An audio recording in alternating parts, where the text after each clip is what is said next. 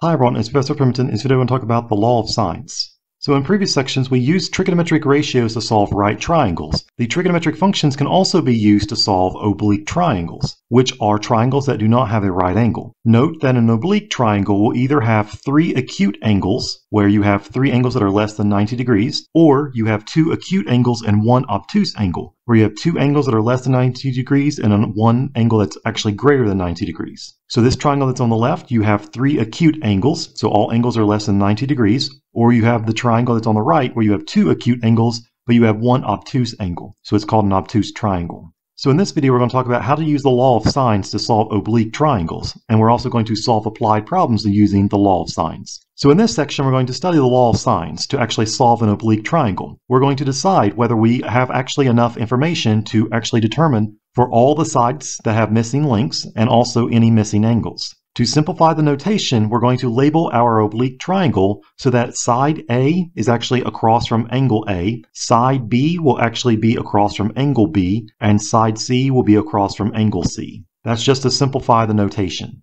There's actually going to be four different cases when we're actually solving an oblique triangle. For instance, say you're given two angles and an included side. Then it's actually clear that one and only one triangle can be formed. So in this case, you actually have what's called an ASA or SAA triangle, a angle side angle or side angle angle triangle, where two angles and one included side are given. So in other words, you have two angles that are given and you have the included side. So this is case one, where you have an ASA triangle, or you have two angles and an included side, and this is what's called a side angle angle triangle. So you have two angles that are known, and you have one included side that is also known in the oblique triangle. In this case, we're going to use the law of sines to actually solve the oblique triangle. On the other hand, let's say you have two sides and an included angle that is opposite one of the two sides that are known. Then a unique triangle is determined, and in this case, the oblique triangle is called an SSA triangle or a side-side angle triangle. So in this case, you have two sides that are known, and you have one included angle that's also known. And so an angle is actually across from one of the known sides. And so this is called case two, a side-side angle triangle. And so you will also use the law of sines to solve this oblique triangle. If two sides and an included angle are known, then a unique triangle is determined as well. However, in the third case, you have an included angle that is not actually opposite one of the known sides given, and it's what's called a side angle side triangle. So in case three, you have an SAS triangle or a side angle side triangle. It's where you have two sides that are known, and you also have one angle that's known, but the side opposite the angle is unknown. You don't have that information. In this case, you actually use what's called the law of cosine, which we'll talk about in the next section. However, if we know all three angles but no sides, then we cannot actually uniquely determine the triangle because many triangles can have the same three angles and just have different lengths for the sides. This is the same case as knowing three sides and no angles.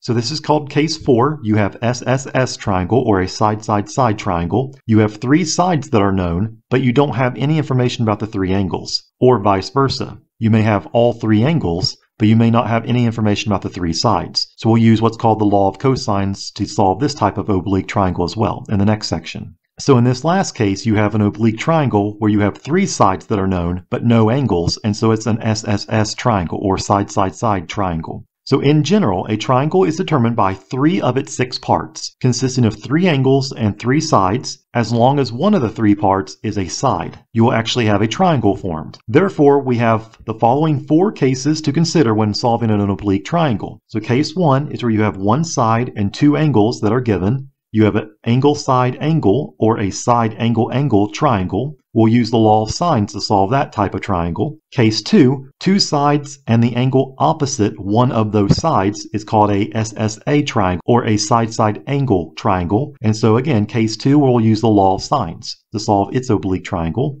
Case three, you have two sides and an included angle, which will be a side angle side triangle. And so in this case, we'll use the law of cosines. And in case four, if you have three sides given, that's an SSS triangle or a side-side-side triangle. Again, we'll use the law of cosines to solve that type of triangle. So let's talk about the law of sines. The law of sines states that any triangle, the lengths of the sides are proportional to the sines of the corresponding opposite angles of those sides. So the theorem, the law of sines, in a triangle ABC, so keep in mind that side A is across from angle A, side B is across from angle B, and side C is across from angle C in this triangle ABC, we have the following ratios. The sine of angle A divided by the length of side A is equal to the sine of angle B divided by the length of side B, which is also equal to sine of angle C divided by the length of side C. You have three different proportions or three different ratios that can be formed from this statement. Sine of A divided by A is equal to sine of B divided by B, or sine of A divided by A is equal to sine of C divided by C, or sine of B divided by B is equal to sine of C divided by C.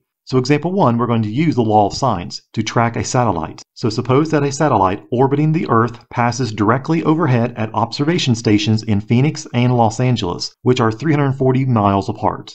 So you have the satellite that's orbiting the Earth, you have Los Angeles at point A, and Phoenix is denoted as point B, and A and B are 340 miles apart. So we have A is Los Angeles and B is Phoenix. We'll call C the satellite. And so side C is 340 miles. Side B will actually be opposite angle B, and side A will be opposite angle A. And so we're given a couple angles. At the instant that the satellite is between the two stations, its angle of elevation is simultaneously observed to be 60 degrees at Phoenix and 75 degrees at Los Angeles. How far is the satellite from Los Angeles? So we're trying to find out what is the distance B that is the satellite from Los Angeles, which is opposite the angle 60 degrees. So notice that you actually have two angles that are given, that's actually known, and you actually have one side that's actually also known, that's the 340 miles, which is across from the angle C. So this is actually case 1. You have a side and you have two angles, so side, angle, angle, triangle. We'll use the law of sines to actually solve this oblique triangle to find out what is the distance B between the satellite and Los Angeles. So this is a triangle that we have, and so notice we actually know angle C. The oblique triangle, the side, angle, angle, triangle,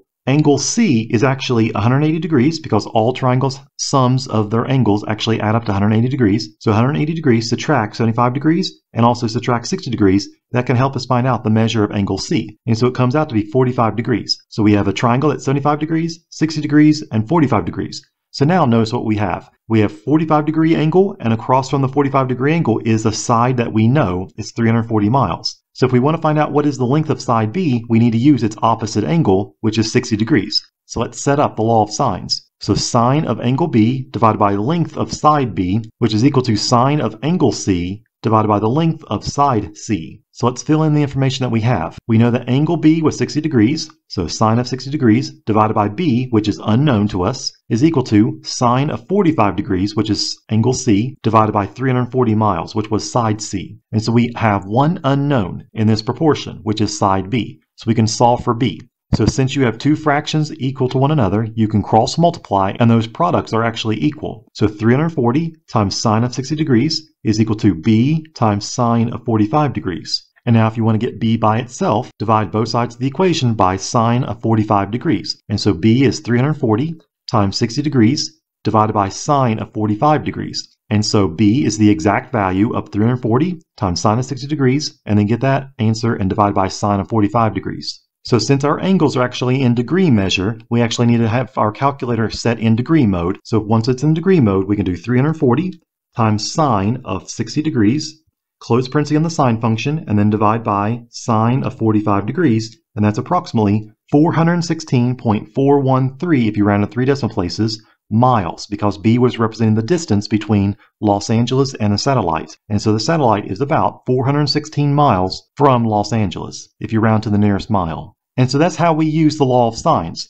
We had 3 of the 4 pieces of information. We had angle B, we had angle C, we had side C, and we were trying to find out what is the length of side B. And we can use the law of sines in that case. So example 2, we're going to solve a triangle. Solve the following oblique triangle by finding the lengths of the missing sides and the missing angles. Round your answers to 2 decimal places. So if we're going to solve this oblique triangle, we need to find the lengths of all 3 sides and the measure of all 3 angles. So let's see what we actually are given in the triangle and see what we actually need to find. So we have angle A is 20 degrees, and we have angle C is 25 degrees, and we also have the length of side C is 80.4. But the other 2 sides are unknown. We have side A is unknown, side B is unknown, and we also have one angle that's unknown, that's angle B. However, keep in mind that all triangles need to have their angles add up to 180 degrees. So if we have 2 of the 3 angles, we can find out the missing angle by taking 180 degrees, subtract 25 degrees, and also subtract 20 degrees. And so we find out the measure of angle B is 135 degrees. So this obtuse angle has a 135 degree measure.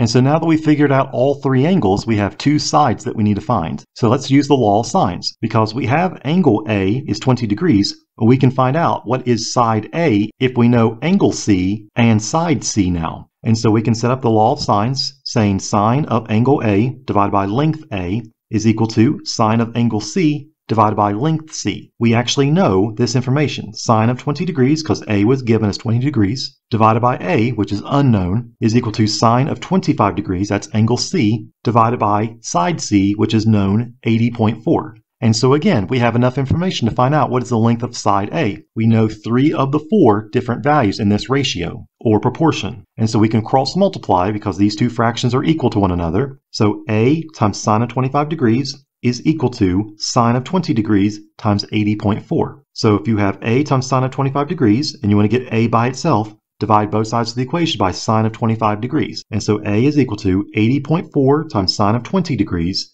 and then divide by sine of 25 degrees. And so the length of side A would be 80.4 times sine of 20 degrees divided by sine of 25 degrees. Again, make sure your calculator is in degree mode, otherwise the answer will not make sense. And so this is approximately 65.07 if you round the 2 decimal places. So the length of side A is 65.07 units. And so now we actually figured out side A is about 65.07. And so now we have one side left to find out its length in terms of this triangle to solve the triangle. And so we need to find out what is the length of side B, because we now know what is the angle B is 135 degrees. So we actually can find out what is the length of side B. So again, use a law of sines. So sine of B divided by length B, which is equal to sine of angle C divided by length of side C. And so this gives us sine of B, which we found out was 135 degrees. So sine of 135 degrees divided by length of B, which we don't know yet, is equal to sine of angle C, so sine of 25 degrees, divided by length side C, which is 80.4. And so again, we have 3 of the 4 different pieces of this ratio. We have sine of 135 degrees, sine of 25 degrees, and 80.4, and we want to find out what is the length of side B. And so again, these 2 fractions in the proportion or ratio are equal to one another, and so you can cross multiply, and those 2 products should be equal to each other. And so B times sine of 25 degrees is equal to 80.4 times sine of 135 degrees. And so again, if you want to get B by itself, divide both sides of the equation by sine of 25 degrees. So B is equal to 80.4 times sine of 135 degrees, and then divide by sine of 25 degrees. And so this will give us 80.4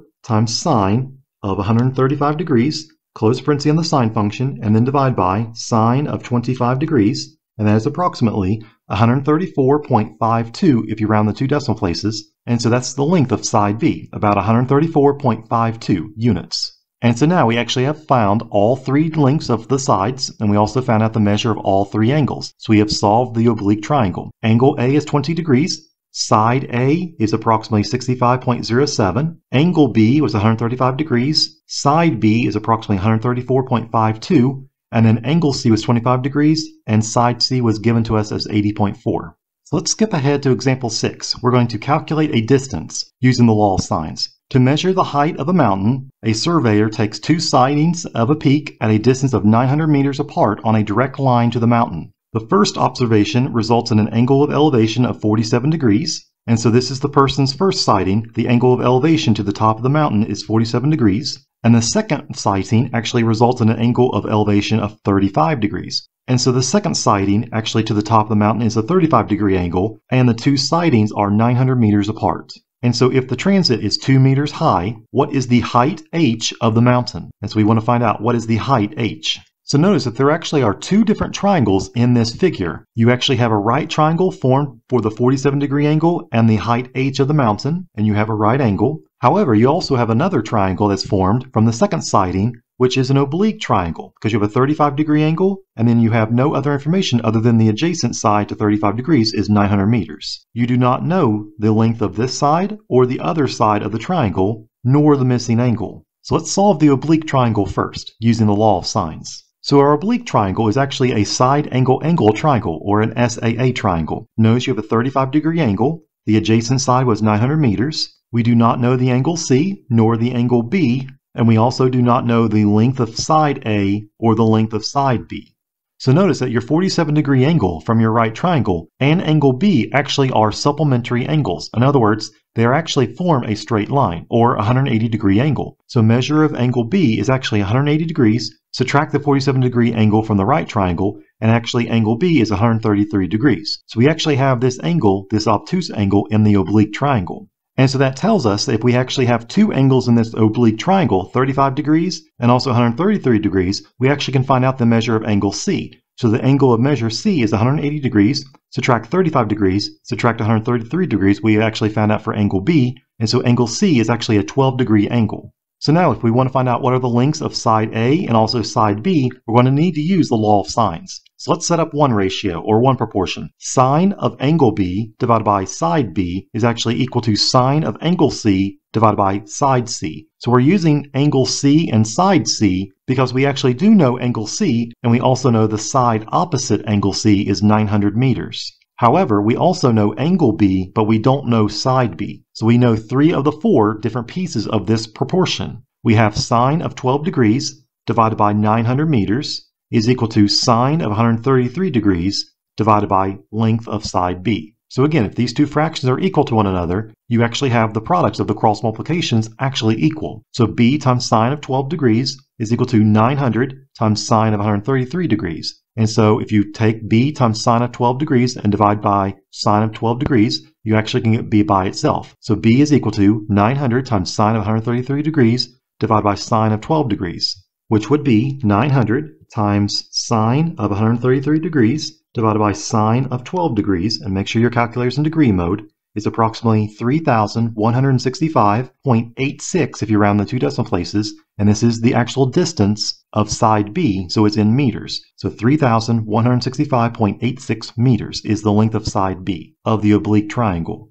And so now notice, you actually have a right triangle that's actually formed from the 35-degree angle and the height of the mountain, which was length h. And now we know the hypotenuse of that right triangle, which was side B. And so that is now 3,165.86 meters is the length of side B. And we have a 35-degree angle, and we also have the side h, which is opposite the 35-degree angle. So we're going to use the sine function because we can actually use the sine function as opposite divided by hypotenuse for right triangles. And so sine of 35 degrees is actually opposite, which is h, divided by hypotenuse length, which is 3,165.86 meters. And so if you want to get h by itself to find out the height of the mountain, multiply both sides of the equation by the denominator, 3,165.86. And so h is equal to 3,165.86 times sine of 35 degrees, which would be 3,165.86 times sine of 35 degrees is approximately 1,815.86, if you round the 2 decimal places, meters. And so this is the height, h, which is 1,815.86 meters. However, you have to keep in mind that the transit was actually 2 meters high, so the height h of the mountain is actually 2 more meters. So the height of the mountain is 1,815.86 plus 2 meters for the height of the transit, which will be the height of the mountain is 1,817.86 meters. So this finishes our video on the law of sines. We've talked about how to use the law of sines to solve oblique triangles, and we also talked about how to solve applied problems using the law of sines. If you have any questions about any examples of this video, please let me know. Or if you have any questions while I work on the homework for this section, please let me know as well. And I'll see you in the next video when we talk about the ambiguous case for the law of sines.